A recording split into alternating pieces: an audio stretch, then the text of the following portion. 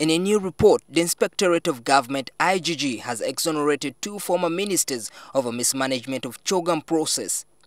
Former State Minister for Local Government Hope Mwesigye and then Security Minister Mwesigye were not found culpable of influence peddling in the 2007 CHOGM decoration project.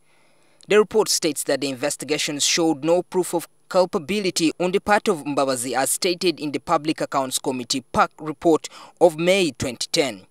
Mwesigye, who chaired the Beautification and Decorations Committee, was said to have contracted a company in which she had interests. We did not find any sort of influence peddling.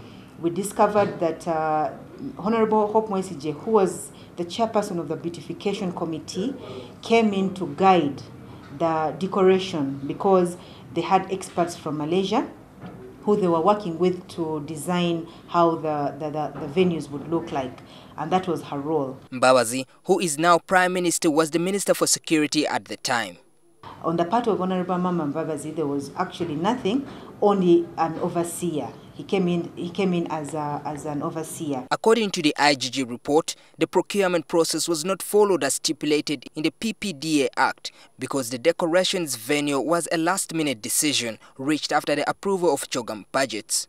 So we find that the mistakes that were occasioned due to the procurement was due to time constraints and not deliberate. On whether there was financial loss in the decorations project and was responsible, the IGG says, out of the investigations, we discovered that even this case is in court and no payment so far has been made to the decorators.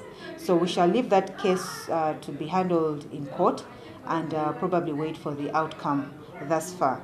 Mwesigye was not found to have been involved in the identification, solicitation, negotiation and award of contracts. Therefore, no prosecution or disciplinary action will be taken against her or any other person involved. The IGG recommends that the payment to the decorators should be determined by the High Court through ongoing suits.